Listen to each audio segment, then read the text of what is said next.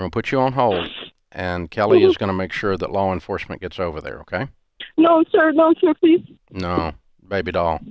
I'm not going to be able... I just needed to know if I should sell my house or not. I'm sorry. It's okay. It's okay, honey. You're in a... Mr. Ramsey, I'm sorry, I trust you. Listen, easy, breathe. You're in a horrible situation, and you have to make the moves to get away from it, okay?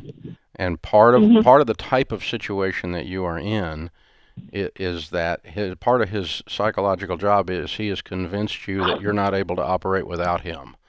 And I'm convinced the only way you're ever going to be able to operate is without him. You understand me? Yes, sir. Okay.